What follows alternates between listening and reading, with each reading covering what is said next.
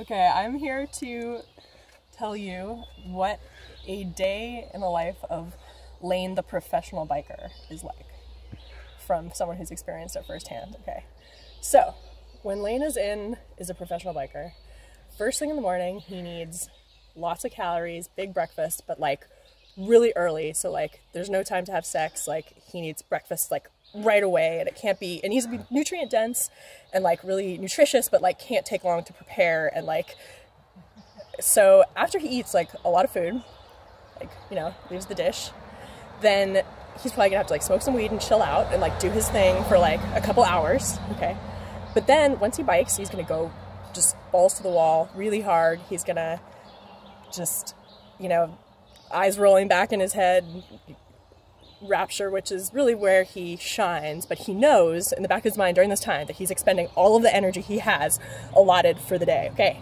so then he gets home, he needs to eat. He will do that however is possible. Like maybe I've prepared food already, but he just consumes it. Then he's going to need to recharge because that was so strenuous, and he's going to fall asleep so soundly that he can't be roused for 50% longer than however the bike ride was.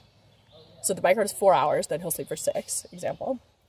So then whenever that time's up, he'll wake up, probably need to eat again, and so he will do that however possible, even if the other people are sleeping because it's now midnight. So that's the typical day, then wake, repeat.